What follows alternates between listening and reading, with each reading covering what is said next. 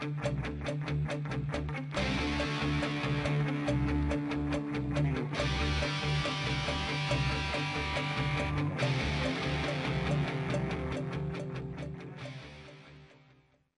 you're interested in learning more about implementing OSPF over IPsec, grab a seat in our Advanced Junos Security course.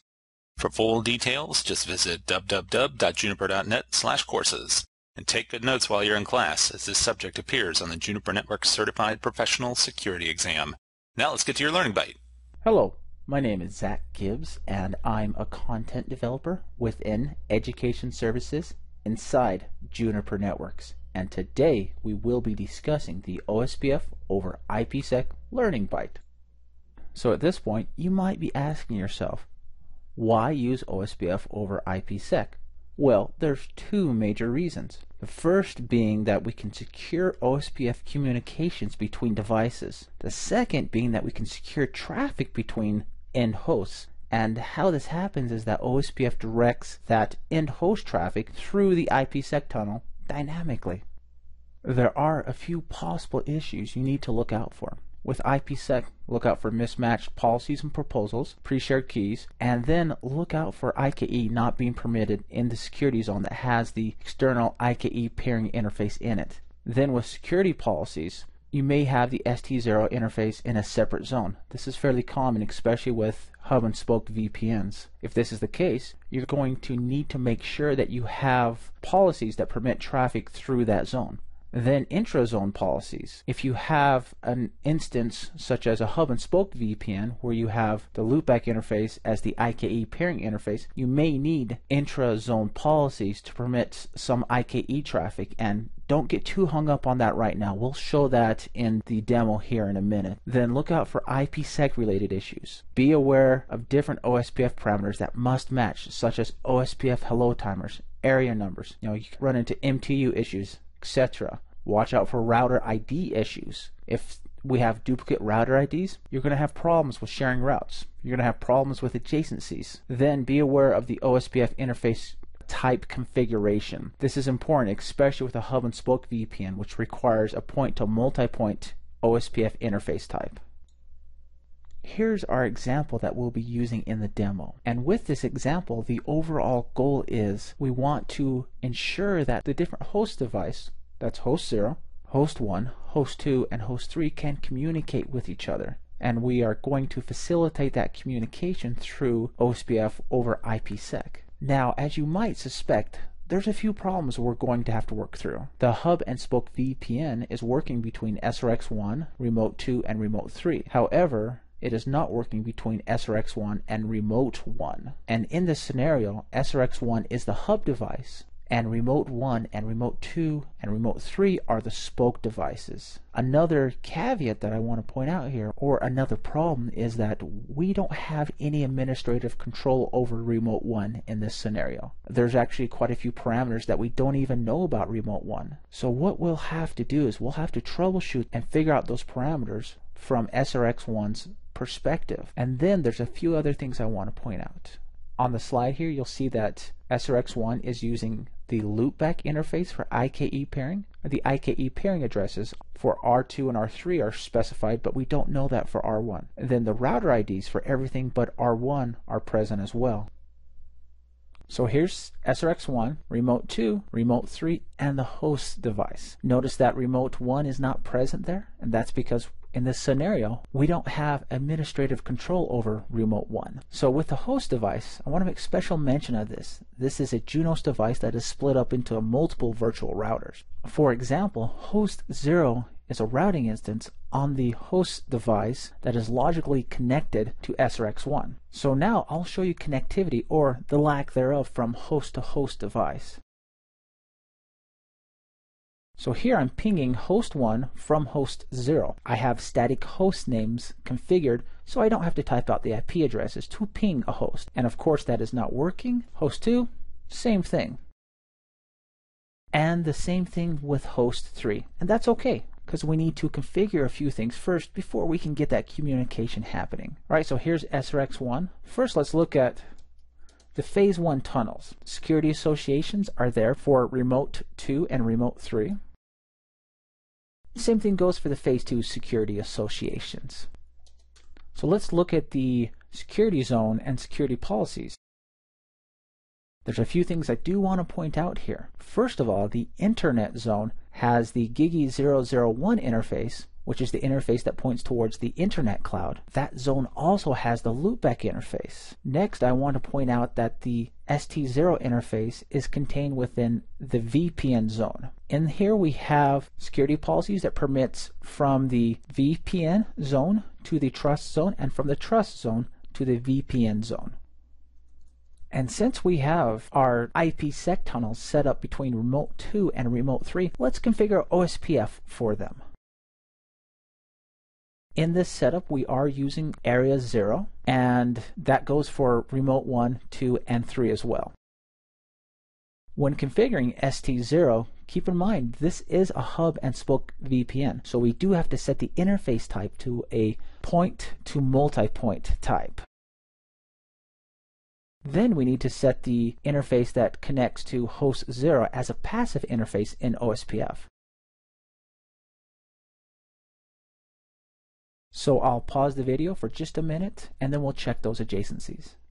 Okay, it's been about a minute and there's no neighbors. So earlier we checked and made sure that the ST0 interface is in the VPN zone. So let's check that ST0 interface to make sure OSPF is permitted on it. And this output shows us that only SSH is permitted for inbound traffic. We need to change that.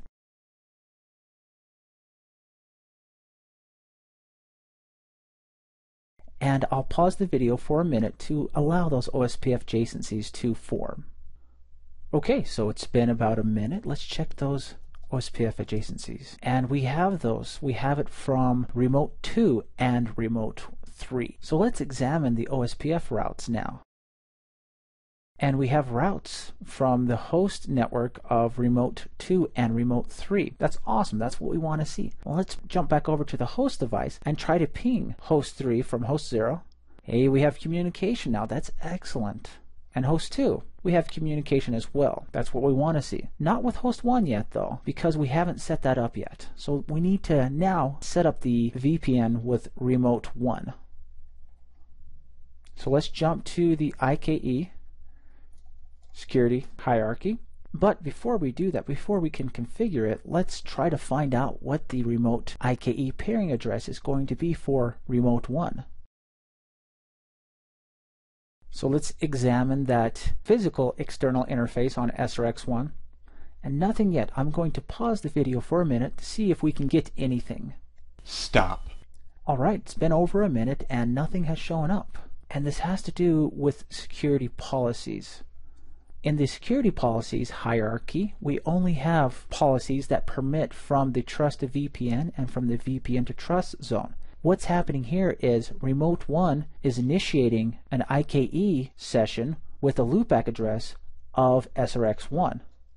And if we look at the zones, we see that the loopback interface is in the same zone as the GIGI 001 interface. So what happens is that IKE traffic reaches the GIGI 001 interface, and then the GIGI 001 interface attempts to pass it to the loopback interface. Well, that action requires an intra-zone policy. So let's configure that.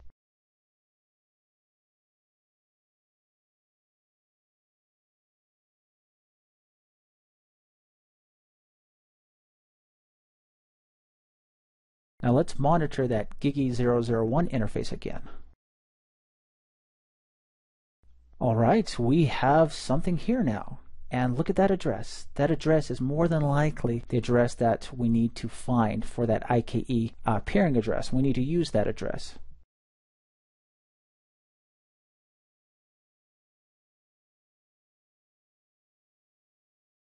Going to copy an existing gateway to save some time.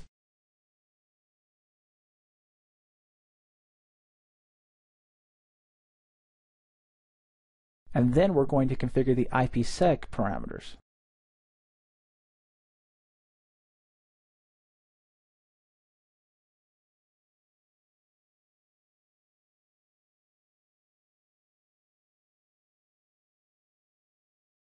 And we have an additional Phase 1 security association, and that is with Remote 1.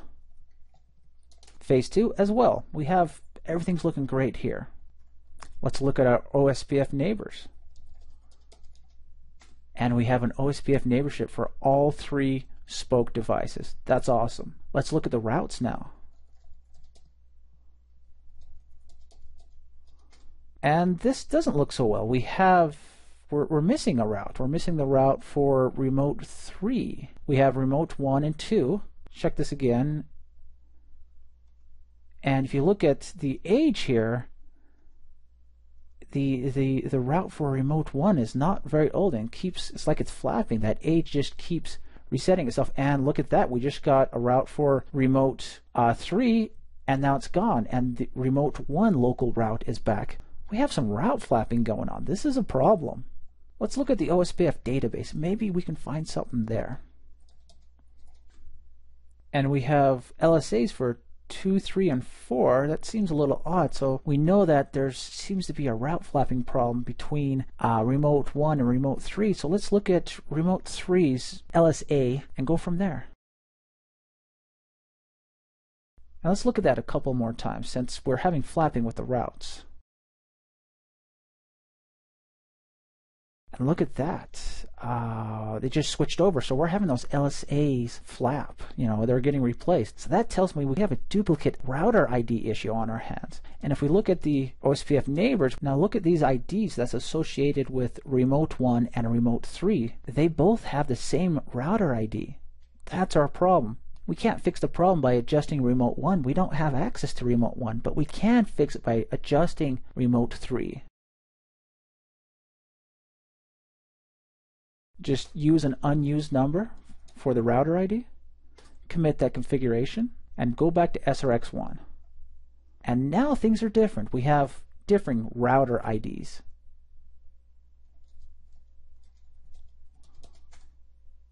And now we have routes that seem to be sticking around. You can see the age is incrementing. Beforehand, it never made it past 10. That's a good sign. Things appear to be working here. We look at the OSPF database. We now have an entry for 1.1.1.1 as well as 3.3.3.3. So let's jump back to the host device now and try to ping host 1 from host 0. And we have success. Now let's try to ping host 0 from host 1. Bidirectional communication. Host 2, same thing. And 3. Things are working great. This is just what we want. We have now solved the problem we had in our case study. One last thing I do want to show you is the traffic actually going through the IPsec tunnel, or the statistics that show that.